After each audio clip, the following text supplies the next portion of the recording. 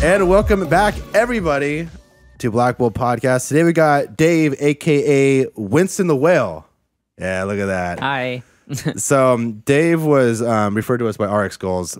He speaks highly of you. You seem pretty cool, but we don't actually know that yet. I would say all good things about him as well. He's my right-hand man. He's Such my a best friend. Good, friendly person. Yeah. So first of all, I want to hear about your name. How'd you get the name? Winston the Whale? Yeah. So when I first moved out to Portland 9 years ago from Charlotte, North Carolina, I just got It's so good. really nervous. But Once you go into like history stuff, oh you're shit, I have to talk about. I forgot I have to talk about I didn't myself. rehearse We're not this. just shooting the shit here. Okay, so 9 years ago when I moved out here from North Carolina, Charlotte, North Carolina, I was really heavily into like graffiti. Like that was my thing. I was a graffiti writer, you know? Mm-hmm. And I got out here and I was like, I'm going to be a West Coast graffiti writer. I was going to try and join some graffiti crews and go to Seattle and San Francisco and paint. And I got to town and I was having a rough go at it. I got chased a couple times. Some like random dude saw me I was out with a buddy. We were walking on Hawthorne and some dude saw me like catch a tag on one of those newsstand things. And he chased us down and fucking knocked the shit out of me, knocked me to the ground and called the cops. I ended up hiding underneath a truck for like 6 or 7 hours. It was an awful, awful night. Anyways, that all that shit happened within probably 6 months moving out here. And I was just like, I think I was 23 or something I was starting to enter my mid-20s. And I was like, what the fuck? Kind of reevaluating things. What the fuck am I doing? And I decided to take a step back from graffiti writing, but I still wanted to put my work out on the street, And I ended up, seeing all the stickers and stuff all over. Portland has a really unique sticker scene, especially street art, but like stickers in particular seem to be like a very prominent thing here. I'm sure you guys know a little bit about that, but I was like, I could do that. So I made some little characters and drew them on some stickers and started putting them up. And I had all these different characters. I had, a clown. I had an owl. And I had this little fucking blob thing that evolved into a whale. And I started putting the whale up. And I started hanging out with, the street art crowd. And everybody started to notice the whale. The whale was kind of came to the forefront of the characters that I was doing. People were like, what's up with the whale? They were asking me to trade the whale. That people were noticing it, and so I gave him a name, Winston the Whale, and it just kind of stuck, no pun intended, but yeah, it just kind of stuck, and I just kept doing it, and it became an icon, sort of like RX has his skull. Yeah. You see it, exactly, It's stylized, very distinguishable. Yeah, skull. yeah. It's may just be a skull, but it's it's him. Yeah. Why do you think the whale caught on as opposed to everything, all the other stickers? I think that the shape of it had a really nice shape. I would change the faces on him, so some of them would be actually, I've got some. Do you want me to pull them out real quick? Yeah, absolutely. Here, you guys. Hell yeah. Go. But I think that the shape of it was really recognizable. It had has a nice kind of round. Your brain immediately. I think with street art, one thing that Gotcha. Can you see that? Yeah, this is the whale he's referring to. I think one thing that's important in street art is making something that somebody can see and it can register in their mind. They can recognize it within a split second. Yeah, it's interesting because it's vertical. You think of a whale, you think of probably more of a Well, it horizontal started off thing. as a blob. It wasn't a whale at Right. first. It was just this blob thing, and then I was gave him fins and gave him a tail fin, and it became a whale. I like the X's for eyes too, and then the different faces. I see what you're saying. Yeah, so I would switch the and eyebrows. faces up. Sometimes I would write things in the little area where the face was. And yeah, people just recognized that and it caught on. Look at this business card. Yeah. I mean, I can't necessarily explain why people latch on to the things that they do. Yeah. Yeah. But for whatever reason, that was what kind of stood out amongst the characters that I created. I mean, it's really different because we've talked about this before. For some reason, street artists gravitate towards skulls or death or kind of a morbid things, right? Yeah. A whale, though, that's really no, not a lot of people do that. And the original, originally my street art campaign name, it wasn't Winston the Whale. Winston the Whale was just one character in this whole thing that I was project or whatever you want to call it, campaign. I called it a campaign of happiness because all my characters were really happy and bubbly, and but it was the lost cause, and that wasn't like it wasn't meant as like it's a lost cause, but like I didn't really amongst all this street art that was all trying to communicate these different messages that were all for different causes and kind of activist art and all this. Mine was just like it had no real direction other than it was just floating happy little things. Well, it doesn't seem like, it seems like the audience always kind of chooses what your name's going to be. Like RX Skulls didn't want to be called RX Gold, he wanted to be called RX. Yeah. And then when he started putting up the skulls and he was on Flickr and he was labeling them RX Skulls. Right. And then so everyone started calling him RX Skulls and he had to just accept it, and that became his name.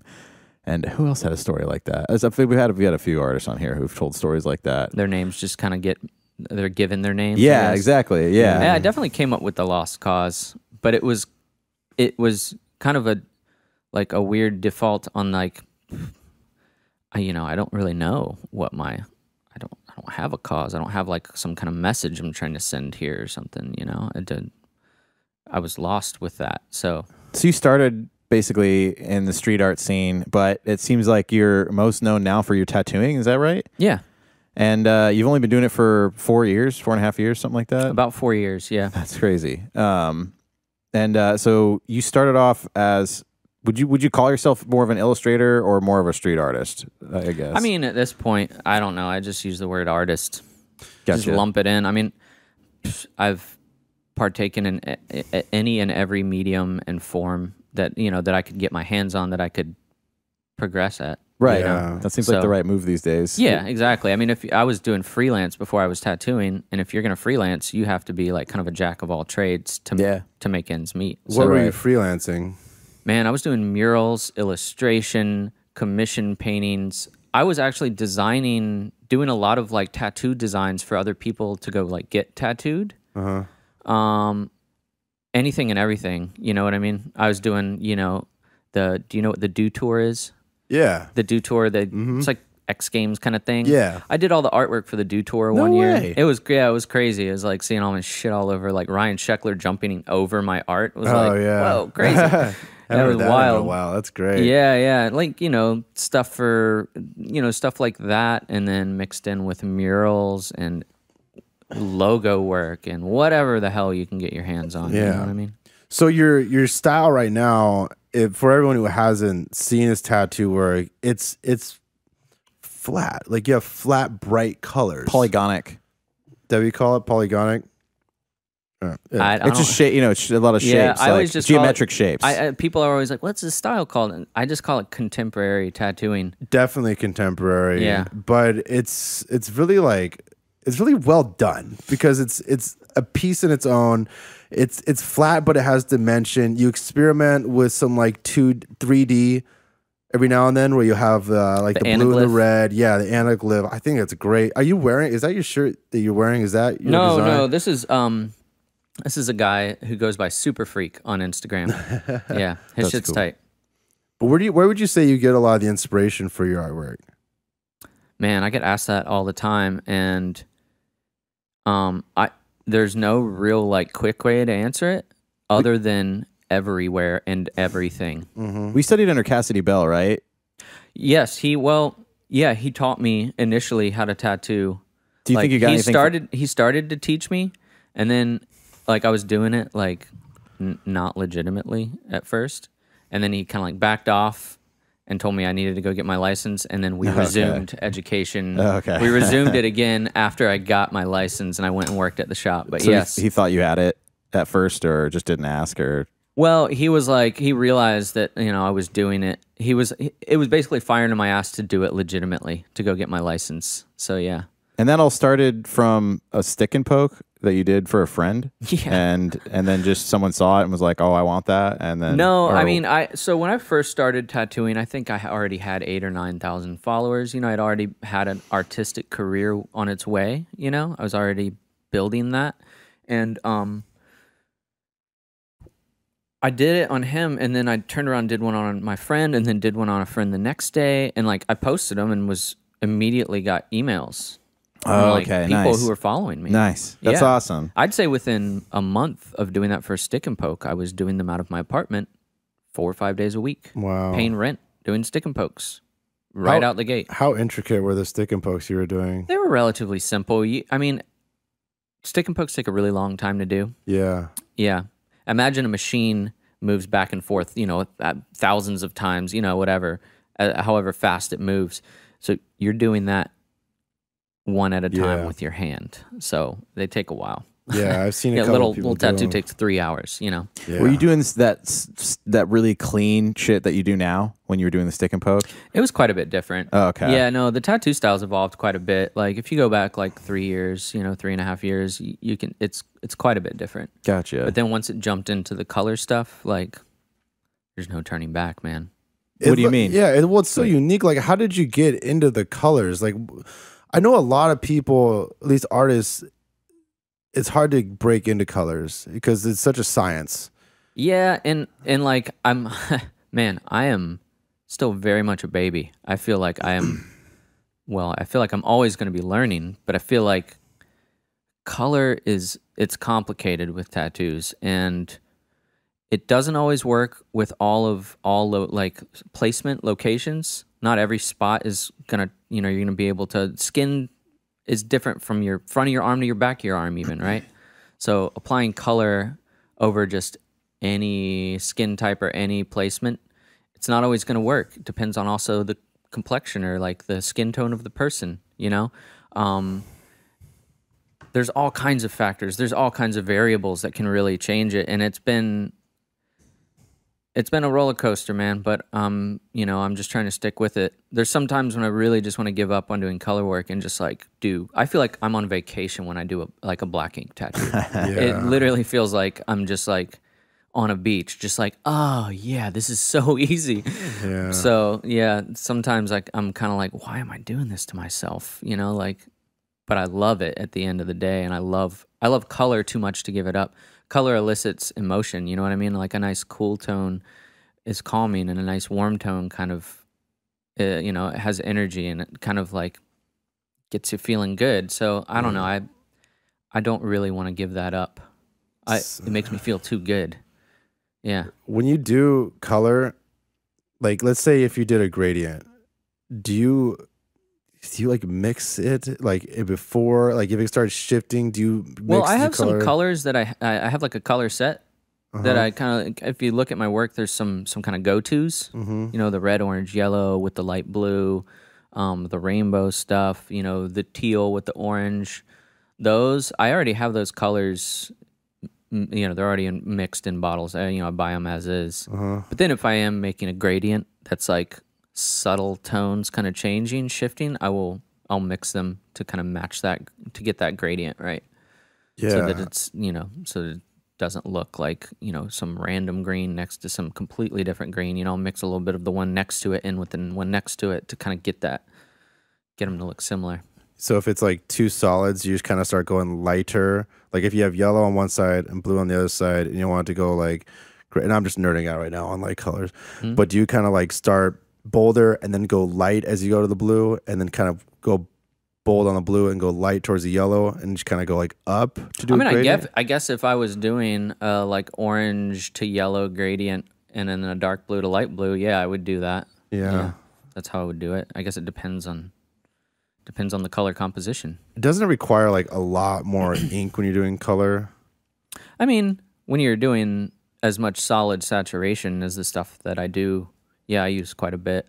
Yeah. Yeah. Yeah. This is kind of new to me, so that's why I'm like picking your brain at. Like, yeah, the I'm color not necessarily like, I guess they call it whip shading it out, like blending colors and stuff like that, which might use a little bit less. I'm doing like this really solid fill, so yeah. Whip shading, is that what's...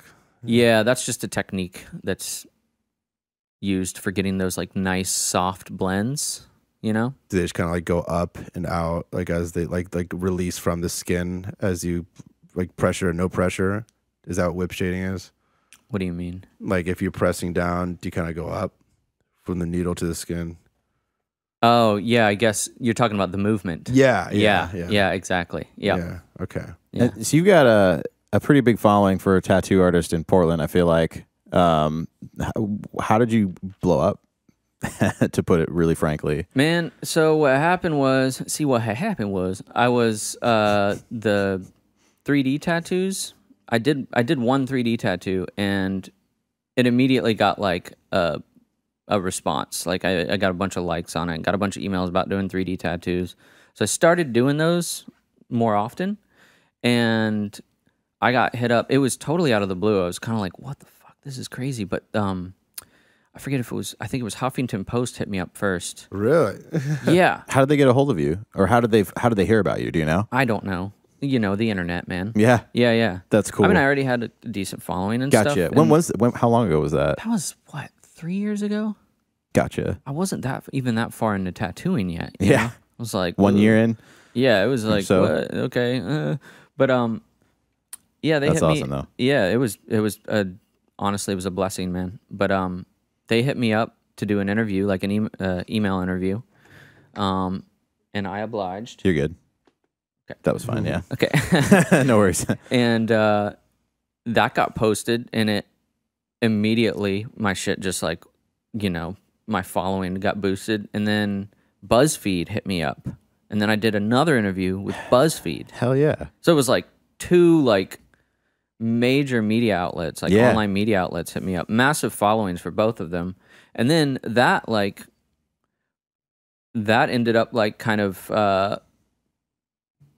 going viral and got shared on, there was a couple others. MTV.com reposted the interview. Nice.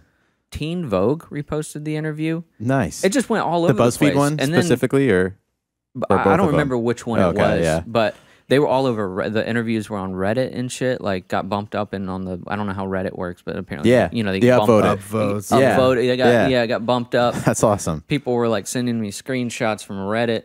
Some kid in Italy sent me a picture. It somehow made it to some news station in Italy, and he sent me a picture of me on the news in Italy. I was like, what the fuck? That's Wow. awesome. What? And it just went viral. It went everywhere. People are like acting like they had never seen 3D. I guess maybe people haven't seen 3D tattoos before. I certainly was not the first person to do them. Okay, so explain 3D tattoos for people who don't know them. It's red and blue, like like your classic, like your old comic books with the red and blue. It's called anaglyph, is what the like technical term for it is. It's where you overlap two images, or I think it's actually technically three, but pops off when you wear the red and blue glasses. What I'm doing isn't necessarily a true anaglyph. I'm doing it more so just it looks cool. It's an effect. Does it work? Or doesn't no? pop off the skin. Oh, okay. No. If you have glasses, if you have people try to do that, like put the glasses on. it looks trippy, but it Okay. doesn't like jump off your skin. Gotcha. But to be fair, necessarily. those weren't the best like 3D kind of glasses anyways. You know what I mean? The red and blue ones? Yeah, it's like even when you wore them, it was kind of tricking your eyes, but it wasn't. It was just weird. It looked weird. Yeah. Yeah. That was Yeah. the most basic The version tattoos of the definitely technique. definitely look crazy through the glasses. Yeah. They look trippy, but yeah, they don't necessarily pop off, but yeah, that's what the 3D tattoos are. What about, remember those old ones, like the books that you'd put close to your eyes? Yeah, I and was then thinking you'd about that back too. up? Magic The eye. magic eye. Yeah, like Yeah. could you make I a don't- magic eye tattoo? I think if you tried to tattoo a magic eye design, it would just be turn into like a weird blob, like after it healed. You know what I mean? Yeah. Yeah, it would just be like, it just looks like distortion almost already. Gotcha. Yeah, You wouldn't really be able to do it. God, that'd be an interesting experiment. that would If be. you could do a magic eye tattoo. I'm sure somebody's tried, man. Man, Everybody's Probably. tried everything nowadays. those are cheap. You get, yeah. you got to be. IKEA. Yeah. Yep. Called it. Dave's called everything since he's gotten on here. Called Yeah, the, no, he's doing the good. arsonist had oddly shaped feet and Yeah, the primal scheme of All his that friends being ridiculously good looking. Yeah. We talked about this. I think Andre, you're out there. we can all agree on that. Yeah.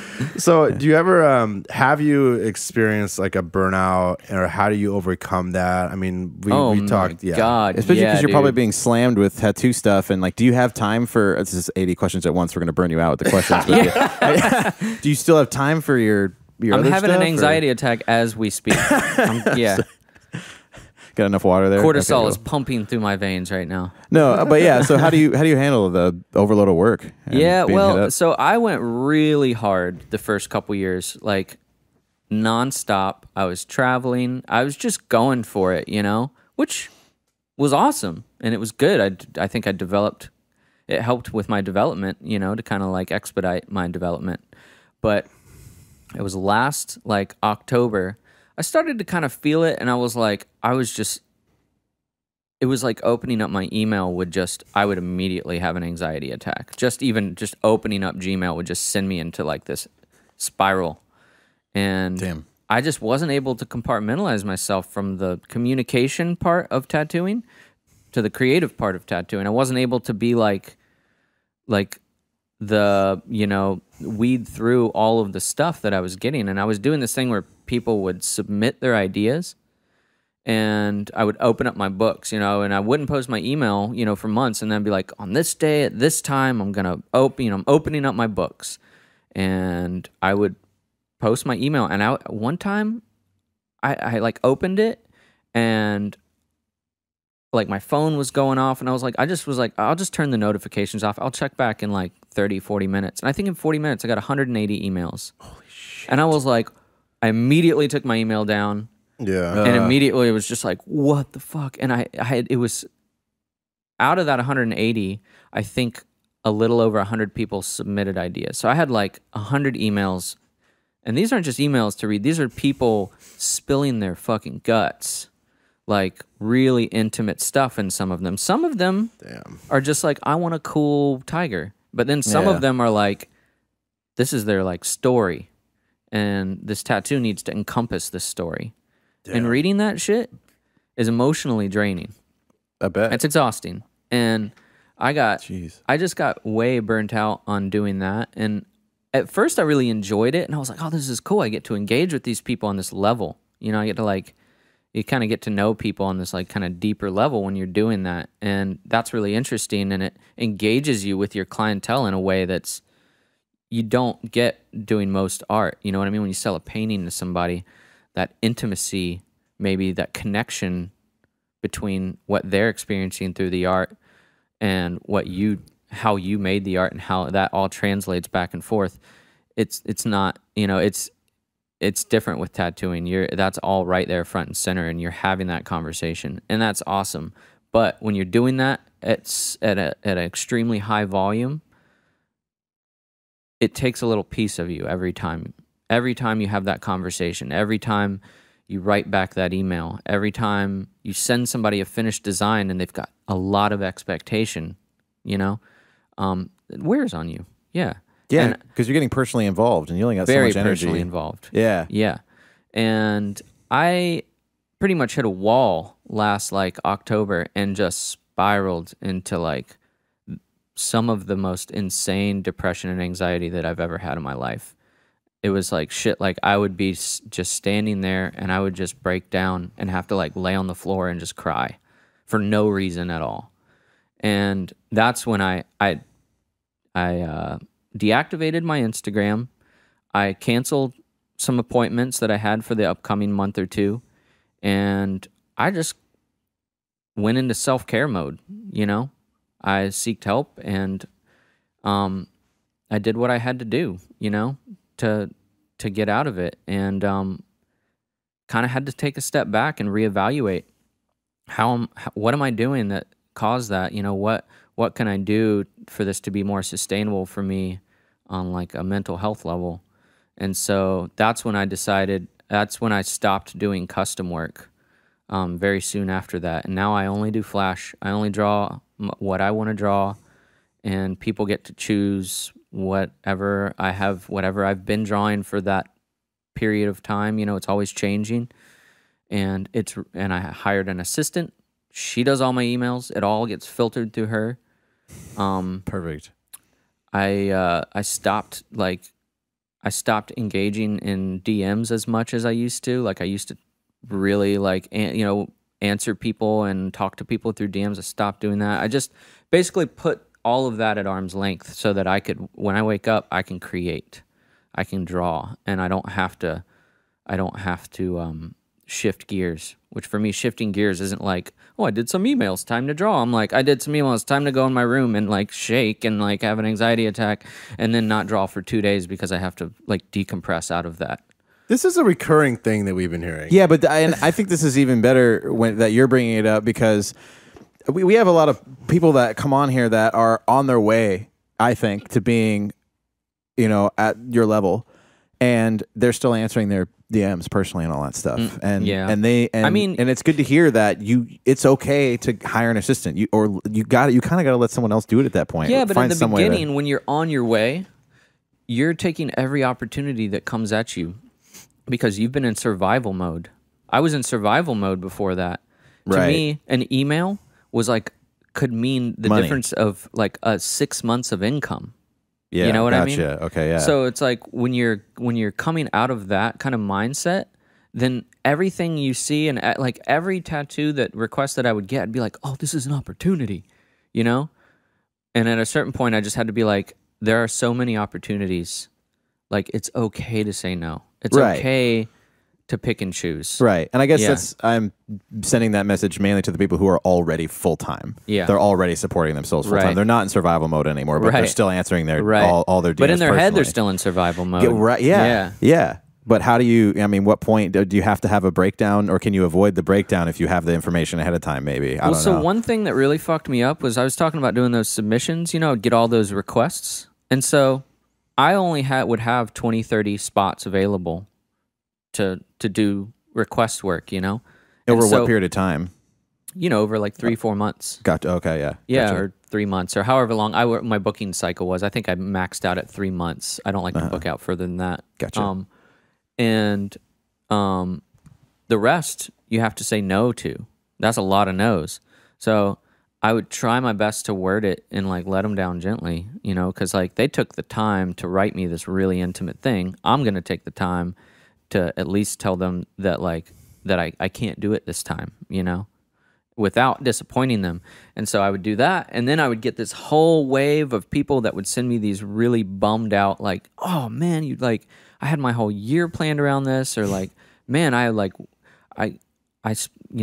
put a lot of thought into that. I can't believe you said no. And that, getting that kind of shit stings even worse, man. You're like, fuck, that feeling of I just disappointed this person. I don't want to disappoint people. That sucks. Yeah. Yeah. And, it's just about, I hope I'm not sounding like a bummer here, because I love my job and I love what I do. But there are some parts of it that require a lot of compartmentalization to be sustainable with doing it. Not at all, man. That's just something that we constantly try to remind people. It's the reality. It is a reality. Yeah, you do have to compartmentalize. I mean, we try to pay attention to successful people and see their habits and what they do, and they all compartmentalize in some way or another. They all have people to do the things that they don't have the time to do so they can focus on what it is they do best. And why, people like you because of your art. You don't want to do too much to take away from your capability to do that art. It's you got to communicate to people that okay, if I give and give and give and give, eventually I'm going to be empty, and I'm not going to create stuff that you guys like, and B, I'm not going to be able to even create, period, because my emotional capacity is drained. I'm gone. I'm done. Right. Yeah. And for me, at least, creating art is an emotional and a spiritual experience. I put a lot of thought and effort, and I put my soul into what I do. I care a lot about it. It's the thing I care the most about, I'd say, in my life. That's how it should be. Yeah, I mean, I always kind of told myself that art is like the girlfriend that she's never not gonna be there. She's always there. Even when she's not around, she comes back around. Yeah. I think that's an interesting way to put it. Yeah. Yeah. Yeah, I mean, it's a relationship. Yeah, and it's a relationship with yourself, really. You learn a lot about yourself. With your mind. Oh, my God. It's a weird relationship with your mind. And it's weird because, when you see yourself not enjoying it, you got to figure out what's going on. Yeah. Because you should be able to enjoy it. You know what I mean? Well, I think that... So one thing that I've been really practicing lately is, I don't know if you guys have ever heard of mindfulness. Yeah. Yeah. Yeah. So mindfulness has played a big role in my creative process these days, and it's had a big influence in the direction that I go in with my work these days. And one thing that it's taught me is it teaches you to not judge, you know, to not judge something maybe you deem a good feeling, rather than just recognizing as the feeling that it is. Or a bad feeling is, I don't want that feeling because it's bad, right? And I think that trying to always tell myself that art is supposed to feel good and it's supposed to be happy, but that's just not. Sometimes it's a struggle and sometimes it's really tough, and that's just part of the process. That doesn't mean that anything wrong is happening. That doesn't mean that I'm doing something bad to cause that struggle and that challenge. It's just part of the process. And letting go of that judgment has helped me navigate my way through creating quite a bit.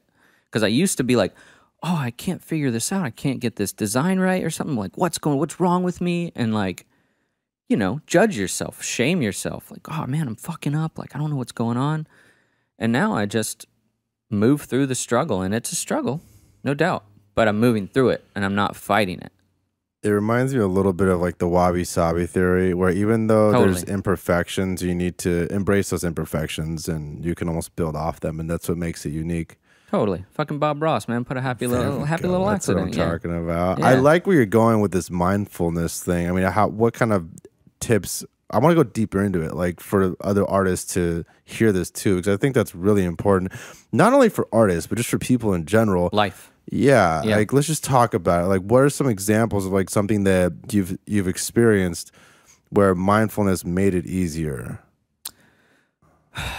I'd say navigating emotions, because there's the tendency to, when a bad feeling or emotion comes up, to immediately recognize it as good or bad. And I experience a lot of anxiety, and what I started doing was, whenever it comes up, I kind of just tell myself, like, okay, like, we're here. This is what we're doing. We're having an anxiety attack right now. And I kind of go into my body and I look for where it's located. Where is it? Is it in my stomach? Is it in my chest? Are my hands trembling? And I just sit with those physical sensations and have them, just let them happen, without going, I need to go do this to alleviate my anxiety. I need to go for a walk or something. I just sit with it. Really? Yeah. And it sucks sometimes, no doubt. It's not like I'm like, oh, I'm sitting with anxiety and it's fine. No, I'm having a fucking anxiety attack and I'm freaking out. But I'm not trying to close it off. Yeah. So when you do close it off, you find that it makes it worse. Oh like my God, way worse. Yeah. Because it's anxiety for me, a lot of times has no explanation. It just happens. Maybe sometimes it can be explained. Maybe there's some catalyst, you know, that kind of brought me there, but it doesn't necessarily have I can't pinpoint it. Yeah. So how long could you sit there experiencing this until? I don't know. Yeah, it could be random. It just depends. Time's got to be hard to keep track of when that's going on. Yeah, it's circumstantial, right? Yeah. So, but I mean, I do these things where I do body scans throughout the day. I kind of I do it when I'm driving. I do it when I'm taking a shower. I do it when I'm eating. I started tasting my food more. Like, just trying to, like, what is this? That's kind of like a mindfulness exercise, right? Yeah, what does this sweet potato really taste like? What does it feel like in my mouth? You know, how's it making me feel right now? You know, and it's really simple, and it sounds really silly, but it's like just doing those integrating it in like little bits into your lifestyle and your daily routine. For me, at least, it's helped. And there are days where I go throughout the whole day and my mind is going crazy, and I'm just deep in thought, and I don't really practice it. But there are days where every thought I have, what I'm doing is trying to separate myself from that thought and observe it in a non-judgmental way. So it's, it oscillates, depending on what I've got on my plate, but it's helped a lot. There's a lot of times when, like, I'm a pretty like active person, and if I go like a whole day without doing something active, I start getting weird. Mm-hmm. So I'll run. Yeah. But I'm starting to think maybe that, like, I think that's good, but then sometimes maybe it's not what I should be doing. Maybe if I start getting weird, maybe I should like accept it like you say, experience it and just accept it for what it is. Yeah. But then there's also on the other side of the token, like sometimes when you run or you do something so physical, it helps puts you in that zone. Yeah, it helps you forget in that about flow state. Yeah. Yeah. And then I also think that like humans should be active and we should be doing things, and maybe it's like an adverse reaction to sitting all day. I mean, I think that what you're talking about sounds like a very healthy coping mechanism.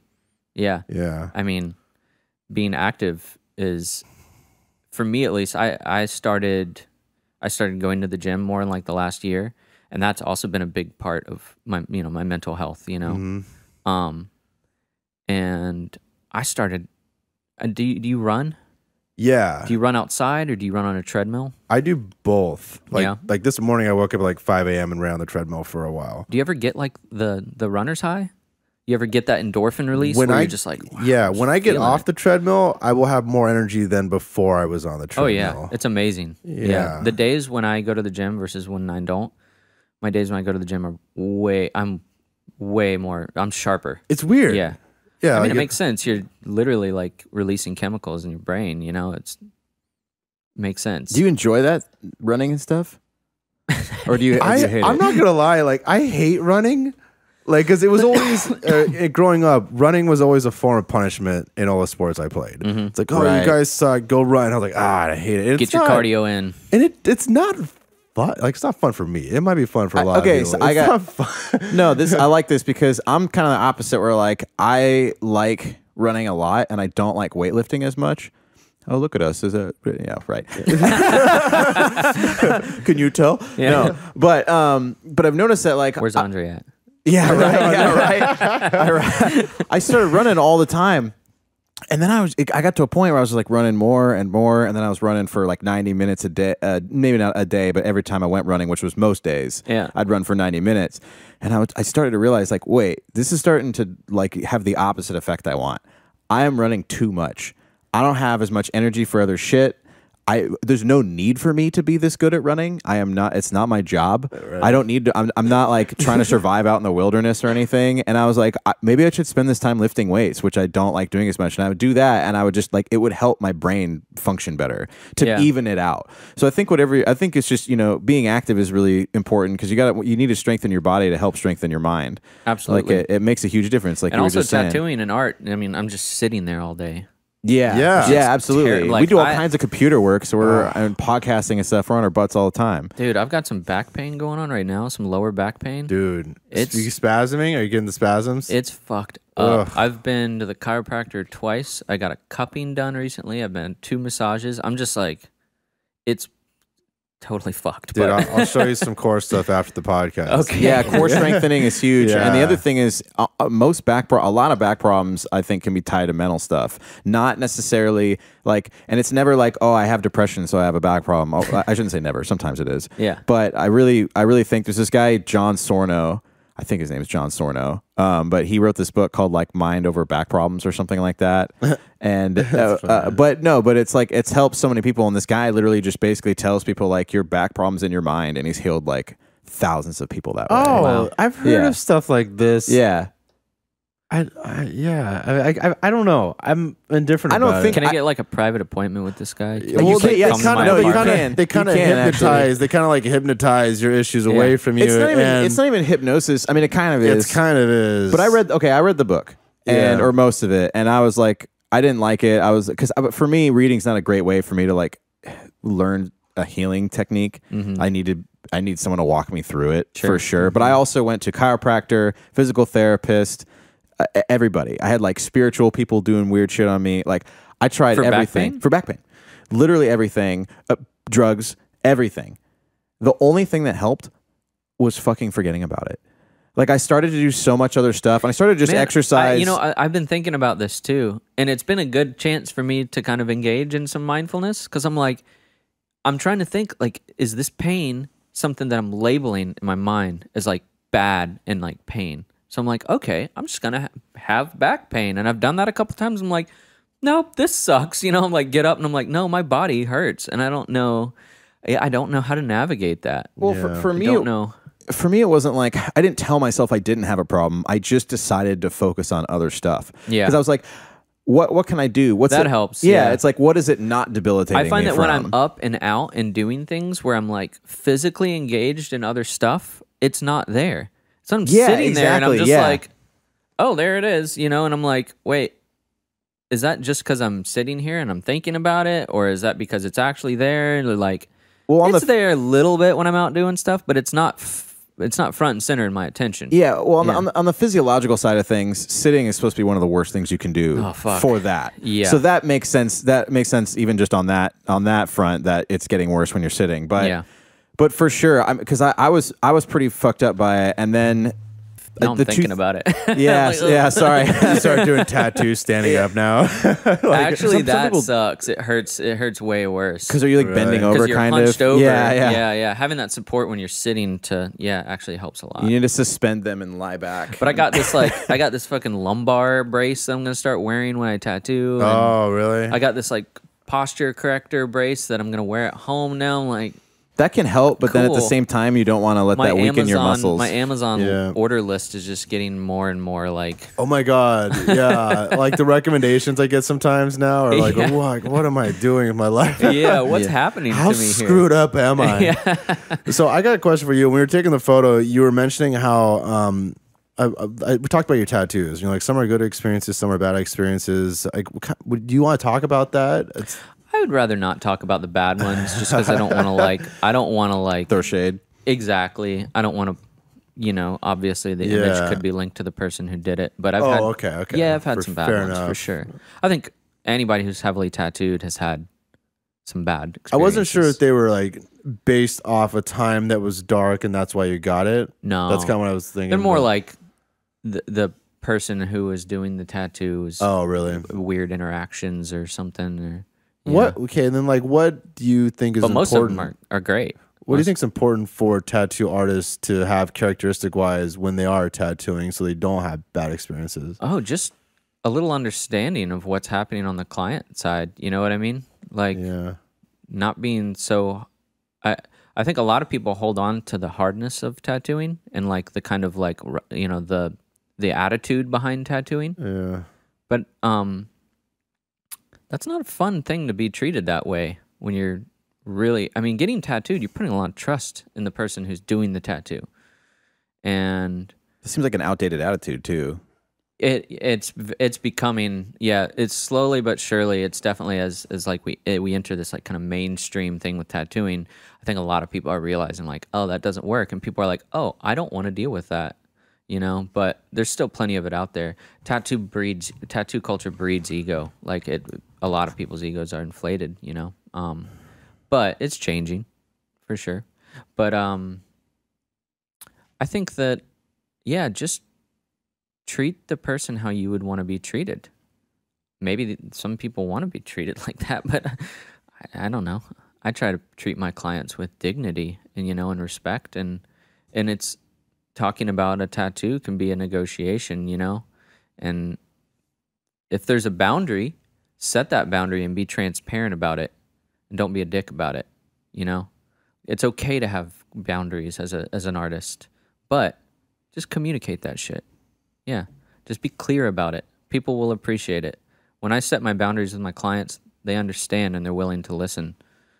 And I've had experiences where maybe they had boundaries, but they're not telling me that, and they're just assuming that I'm gonna accept whatever's happening as it's happening, and that can be really tough when you're kind of in the dark with what does this person want, and like what are they doing, and why are they acting this way towards me? Did I do something wrong?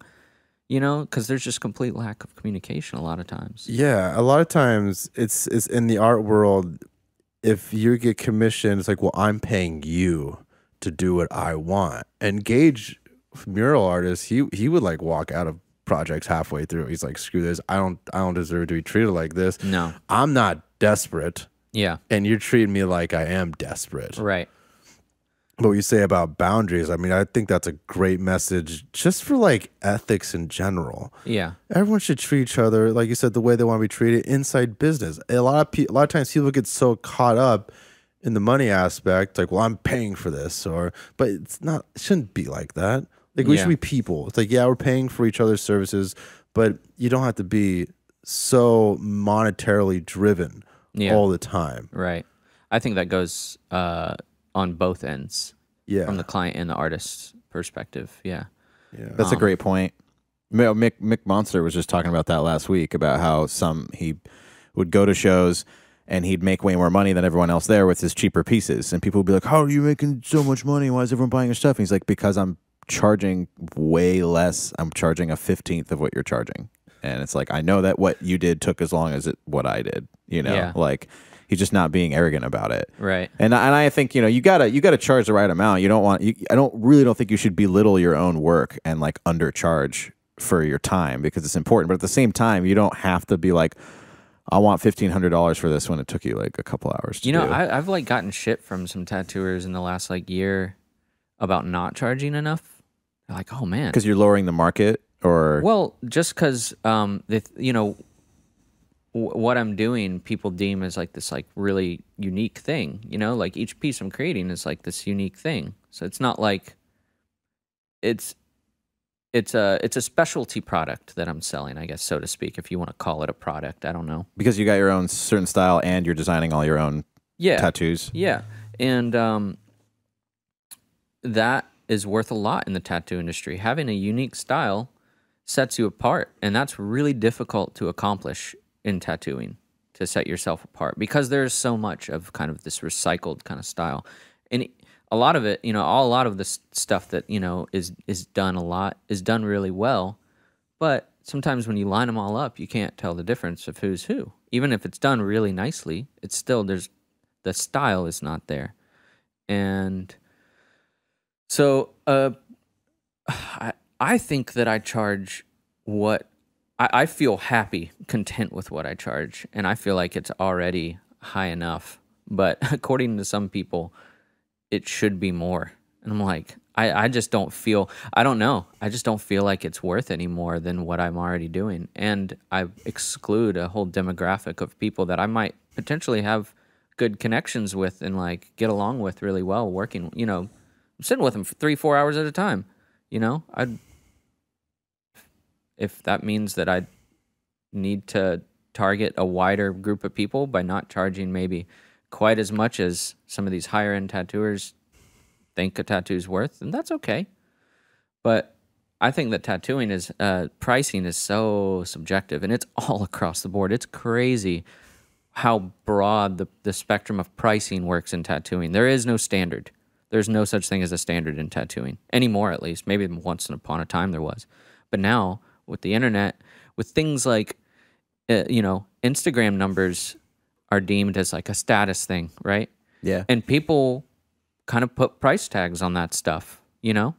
And I get it. Supply and demand makes sense, you know?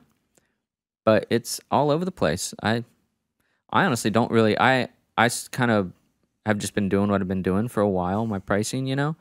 And I don't know, I don't know where it's at now. It's been changing a lot very quickly. I'm hearing numbers about other people, what other people are charging, and I'm like, holy shit, that seems like a lot to me. But it's like, the market is inflated now. Yeah. It's all over the place. Well, I mean, there's like the two ends you could play. Do you play a reasonably priced work and you get a lot, or do you charge more and then you have more free time, but you're making the same amount of money? Yeah. I mean, the theory is that, coming from a lot of other tattooers in regards to my work, is that it doesn't matter if I aim high. I'm still going to get the same amount of work. But I don't know. Well, if you're working, I'm happy with what I'm doing. Yeah. I feel okay. I'm confident in what I'm doing, and I feel okay with it. Mm-hmm. And I'm making ends meet, and I'm happy, and I'm able to do what I do, and I'm grateful for that. I'd say more than anything right at this point, just experience a lot of gratitude for what I'm able to do. Oh yeah. Yeah, it's that's amazing. Good. Yeah, no, that's great. I mean, I feel like if your gut's telling you you're charging the right price, you're probably charging the right price. I feel okay with it. Yeah, and maybe unless you get like a manager who you were 100% sure is way smarter than you at that stuff and tells you need to up your price, like why change it? Yeah. You know. Yeah. Yeah, maybe in like a year or two I'll reevaluate. But right now I'm fine, man. And who knows, the market might change in a year or two drastically. Yeah, You know, I'm just waiting for the fucking Instagram time bomb to tick out. right, And, right. Dude, Yeah. we talk about that. Yeah. Like, When is it gonna happen? We just go. There's no other service. I feel like it's starting to happen. So saturated. Ever since Facebook, it got bought by Facebook, we got and bought by Facebook 8 years ago. yeah, but like it seems like more than ever, the algorithms are just screwing it up, Dude, yeah. and it pisses us off. Yeah. There's just no alternative right now. I'm seeing some guys out there, some artists out there, guys and girls, and everybody else. Yeah, you nailed it. Yeah. I'm seeing a lot of people out there who I think are amazing, and they're doing these beautiful tattoos, and they're not getting the engagement. You know, I can see that that the algorithm is working against them. I can see it, and I can see them doing this thing. You know, you see people post on their story. It'll be a picture of the tattoo with a little scribble over it and say "new post." They're trying to direct people to the post to like it and comment on it. Mm-hmm. And it bums me the fuck out, man. It bums me that that's happening because, like, I'm missing posts from people because of that shit. Yeah, You know, I'm not seeing them because Instagram is not letting me see them. yeah. Fuck that shit. I feel like the same thing happened with YouTube. The people who really got a good following on YouTube, got their channel built up, they're kind of unstoppable right now. Yeah. You know? Yeah, it's like the momentum is there. Yeah. Yeah. You can't really beat them. Yeah. Snapchat's not really taking off any further than it has. It's kind of plateaued. Facebook's just a shitty news source. Well, this isn't this all like kind of an analogous to the economy, because the economy hit a block this year. It's like it couldn't go up anymore, and it's been tanking. Like stocks, bonds, like no matter what you invested in, literally everything went down this year, and obviously cryptocurrency fucking crashed. And I've noticed that along with that, the channels that we have available to us for advertisement have gotten narrower and narrower, and the people at the top are just becoming more famous, and the little indie guys can't market. There's no good avenues for indie marketing. You have to like If you didn't hop on the bandwagon like years ago, right? You're fucked. Yeah, exactly. Yeah. Well, that's kind of what happens is that, you know, you take a stab at something, whether it's informed or not, and it either takes off or it doesn't.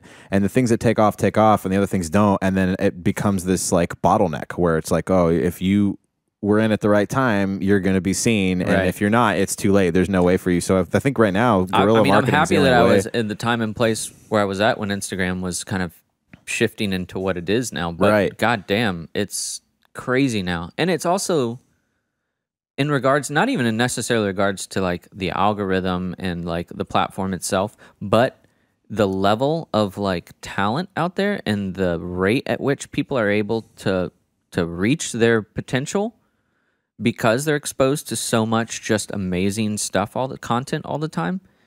I see people fucking a year into tattooing and they're just like nailing it because they're able to see everything and like observe it and learn from it, and it's allowing people to progress way faster than they were too, which is adding to like the exponential rate of like the saturation that's happening, of the saturation of talent and of availability of getting like good cool tattoos and cool art. It's just too much. It's too saturated. It's insane. And I'm like, the bubble is gonna burst eventually, right? Well, you see a lot of people who are just deleting accounts, and that's kind of a trend right now where people are just stopping social media altogether. Right. Really? Especially Yeah. Facebook, Who? obviously. Definitely Yeah. Facebook. Well, People. Facebook Yeah, it's shit. doesn't serve the same purpose that it once did. Oh, not at all. No. No, Yeah. it doesn't seem like Yeah. it, at least. But I think it's more of like a mental health thing. People are stopping social media because it is giving them anxiety, and it's just they want to feel more free in life. And Yeah. you know what I'm talking about? Yeah, for sure. It's nice. It feels like a vacation when you disengage. It's Yeah. healthy. And it's funny A because mental vacation. It's funny because it's like it takes away the two things that are good for you, which are like actual social interactions and learning to be happy with yourself. Yeah. You can't do either Oh when my you're on God. social media. You know yeah, what I mean? the like constant comparison Yeah. that you're making. Yeah. And I listened to some podcasts. It was either Hidden Brain, I think it was Hidden Brain, or it was Invisibilia, one of those, you know. And they were talking about you know, breaking it down from like a psychology level of like what's happening to kids and their ability to actually have a good time or engage in whatever they're doing because of what social media has done to them and robbed them of their own like ability to just be like, they could be sitting on a pristine beach, but they're on Instagram feeling like they missed out on their friend's birthday party or something. You know? Yeah. Well, it's like they don't even really get to enjoy what's right in front of them because FOMO. It amplifies FOMO. Oh man, in a it weird turns way. FOMO up. Yeah. And of course, everyone's lives on social media is fake. Yeah. You only It's post only the photos you squeaky looking good. exterior of what, you know, you really want to reveal. Oh yeah. Yeah, I'm not like on the toilet like I had diarrhea today or something, you know. Right. You know, Like I see this. I'm not that's gonna, necessarily a great Right. example, but It's like I see some people on social media like look really happy and stuff, and I know that they're like going through a divorce and Yeah. shit. Yeah. It's like, dude, Yeah. you are not enjoying life. Yeah. You know? yeah, it's Yeah, true. what are you doing? Why Yeah. are you sending this? It's funny when you false actually know message? what's going on in somebody's life, and then you see what Oh, they're doing yeah. on social media, and Yeah. you're like, Yeah. Yeah. nah, dog. Yeah. Yeah, for real. You're fucking you go to your therapist and chill. Yeah. That should be the Therapy and title. chill. That should be a Therapy thing. and chill. Yeah, dude. Yeah. No, I love that. That's actually a great title. I think that therapy should be a resource that should be available to everybody. I think that therapy is Oh yeah. is not just something that should be for people who are mentally unwell or whatever you want to call them. The stigma that's around. When I tell people that I'm in therapy, they're like, some of people understand, but a lot of people are like, oh, like, are you okay? Like, yeah, Oh yeah. Some people are like, "Do you talk?" It's like, no. This is therapy. yeah. This just happens. Yeah, it's like an objective, you know, kind of third party kind of person to listen to who's educated, who Yeah. understands it, and doesn't always offer advice, but it's a completely different context of letting all of that out than doing it within, like, with a friend who's got all of these emotional ties to your life and, you know, understands all these things in your life that are happening that the therapist is detached from, you know, and I think it's healthy. I mean, Yeah. I definitely agree. yeah, I agree. I think everybody maybe doesn't need to do it all the time, but I've heard a lot of people tell me that they've never seen a therapist. I'm like, get your ass in that chair and talk, you know, like go somewhere and find somebody and just talk. Yeah. You could also end up taking out your issues on the wrong people if you don't. I think In the that's- wrong ways. Yeah. The wrong Yeah. way, yeah, and just like what you said, that third party Right. opinion is super valuable. Yeah, definitely. Yeah, I wish it would. I think the stigma around mental health is shifting a little bit, but I think there's still all these kind of like stereotypes and things that we're kind of holding on to that Definitely. like Absolutely. we need to let go of. I tell people like if you're doing therapy, think of yourself as like Tony Soprano doing it. Like he he's still like cool as hell as he does it. You know what I Yeah. mean? And still has this crazy life. Yeah, I'm not in You know, there yeah. like, oh my god, my fucking Yeah. Yeah. my yeah, dog right. hates me. Yeah. Right. Yeah. For real. Dog hates me. Barked at me twice. No, for real. That's a good point. Yeah. Yeah. No, it's So, good. is there anything that like you're trying to promote coming up, or anything else you want to go into? I mean, Any messages you want to send out there? Be real. Just be real to yourself and everybody else around you. I guess that's practice been kind of a mind- good theme for this whole episode. Yeah, mindfulness is super valuable. Therapy and chill. How can people get a hold of you? You're not very accessible Don't on contact. social. No. Yeah, your Instagram says don't DM me. Yeah. No DMs. I had to do it. It was just I got out of control. Yeah, so don't But, reach out to me. No, I'm kidding. Yeah. No, yeah, I don't know. Right now I'm not accepting new clients cuz we've got a pretty hefty wait list. Yeah, Got a lot of people that I'm already kind of like that are waiting to, you know, get an appointment. yeah, So, yeah, I don't know. I'm chilling right now. Yeah. cool. You can follow him on Instagram though at Winston the Whale, and check out his dope tattoos. And then, you know, maybe schedule one down the line. We're super happy you came by, man. Thanks for having me. Great Yeah. conversation. Yeah, it was good. We talked about some things that I didn't expect us to talk about, and I like this it. happens. Yeah, this does happen. I mean, it's kind of our goal a lot of the time, and we want to talk about art, but we want to go deeper and find and like discover the artists themselves. There's so much more to it than just the art. Yeah, And that's what we want to get across. Yeah, it's not. I mean, it's not. This is an audio medium, and we're talking to visual artists most of the time. Yeah, and so it's like, what can we get out of them that people aren't used to? Right. So thank you so much for coming on. This was really awesome. Yeah, it was good to talk to you guys. Yeah, good. That being said, thank you to Cascade Street Distillery for North Sister Vodka. Yeah, it's super delicious. This is the one we did the bear video too. Yeah. Oh yeah. That being said, Black Bulb, Winston the Whale out. Thanks, guys. Peace.